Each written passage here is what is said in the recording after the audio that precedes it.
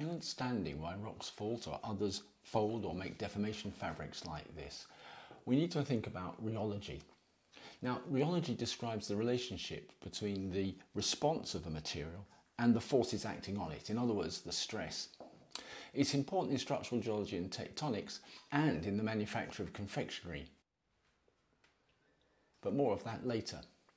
But rather than simply try and squeeze rocks like this under geological conditions, we can use everyday materials and some simple experiments to illustrate some of the concepts that are important in rock deformation.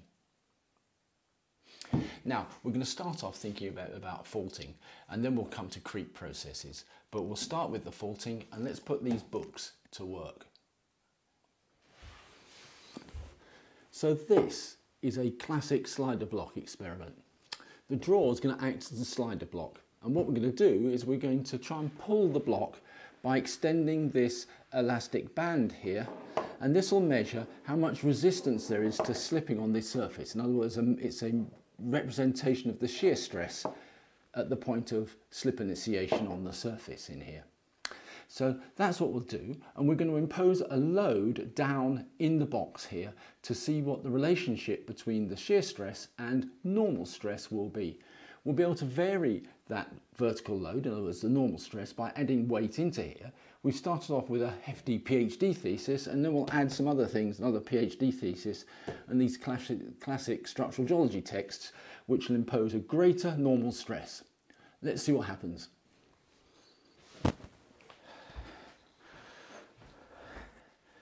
Okay, so here's experiment run 1 with 1 PhD thesis. Let's see how far we have to extend the green band before slip occurs. Okay, it's occurred. Okay, so we've got a marker here where the first experiment got to. Now let's try the second one with 2 PhD theses.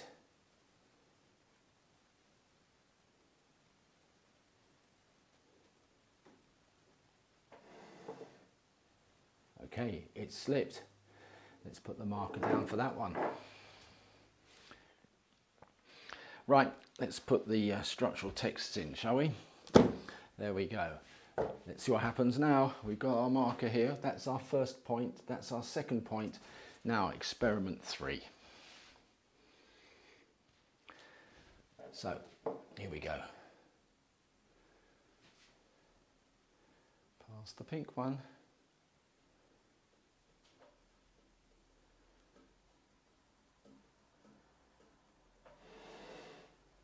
Right up to here. Right, let's put our marker down and see what we've got. So there is our final marker for our third experiment in here. The result of experiment 1, experiment 2 and experiment 3. So as we've increased the normal stress by piling on theses and textbooks into our slider block, we've had to extend the elastic here, increasing the shear stress acting on this surface until the point of slip. So there's a relationship between the normal stress and the shear stress. And that will be dependent, of course, on the ability of this surface to slip. In other words, what the frictional resistance is here. So the coefficient of friction will be an important control, as well as, of course, the load system in here, in determining whether this slip surface will indeed slip.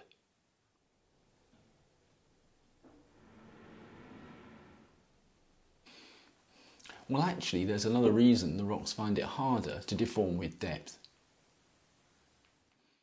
So here's some crust bread. Well, let's break it. And now this single piece of crust bread is crust bread plus fracture porosity. This is a volume increase.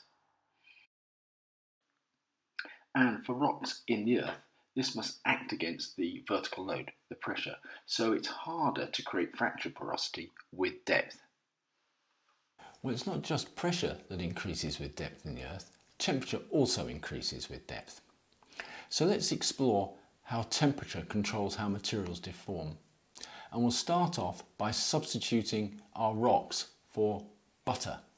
And we'll start off with some butter fresh from the freezer. Let's see what happens when we try to deform that.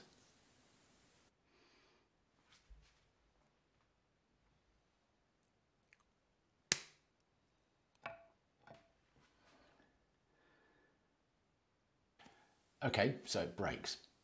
So you'll guess what the next experiment is. Now we'll take some butter that we've left at room temperature for a while and see what happens when we try to deform that.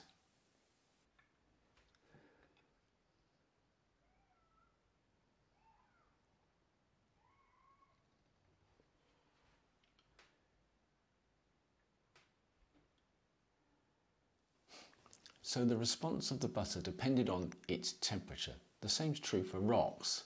Both have got a temperature dependent rheology. We're talking about viscosity. So how does viscosity vary between different materials? So this syrup is a viscous fluid flowing under its own weight. Viscosity is a fundamental physical property of materials. It's the resistance to deformation in time. It reflects the ability of stuff to flow. The units are Pascal seconds, and the differences between materials we're interested in are measured in orders of magnitude. This syrup has a viscosity of around 1 Pascal second. Water, on the other hand, has a viscosity of around 10 to the minus 3 Pascal seconds. Cooking oil, 10 to the minus 2 Pascal seconds, and you can see qualitatively the difference in viscosity between a ripe camembert and some cheddar cheese. But materials that appear solid to us also flow over time. Glaciers are obvious. We can walk over them, and yet they visibly flow over months and years. Glacier ice has viscosity around 10 to the 12. Mantle, on the other hand, has viscosities between around 10 to the 20 and 10 to the 23. In rocks, it's the contrast in viscosity, or apparent viscosity, that we detect in the structures, expressed qualitatively as competence. Here, it's the granitic layer that is deformed with a higher viscosity, or competence, relative to its surroundings. Okay, finally some confectionery as promised. This is the classic Mars bar experiment where we'll take a Mars bar from the freezer and contrast its deformation with that we've taken from room temperature. A Mars bar is a rheological multilayer. So let's take a Mars bar from the freezer. It's really hard to deform,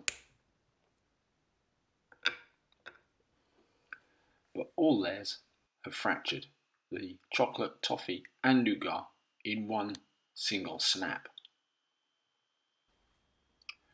Now let's repeat the experiment using one at room temperature.